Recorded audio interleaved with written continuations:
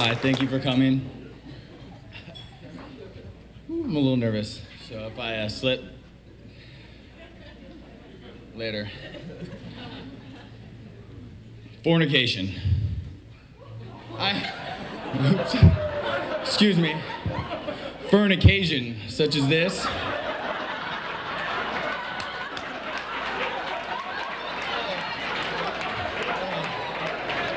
dude,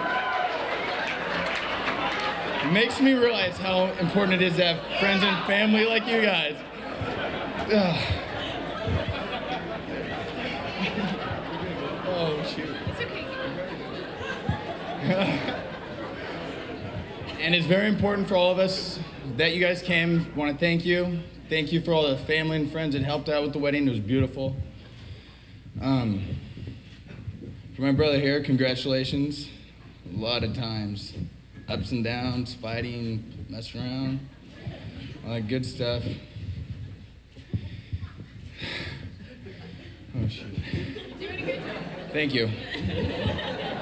Hold on, I wrote something just in case something like this happened. You know, being an older brother, I was there for it all. I got to see him come home from the hospital, hold him, pamper him, and then when he got old enough to give me attitude, teach him a lesson or two.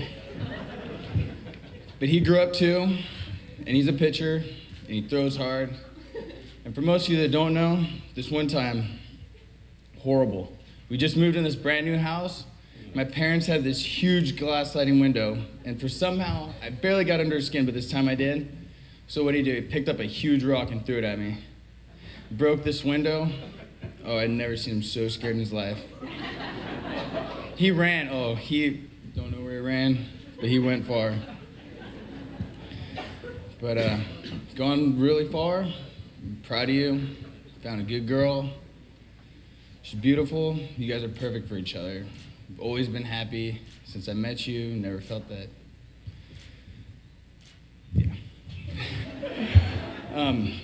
But I'm gonna hand it over now, but I'd like to have a toast for these two.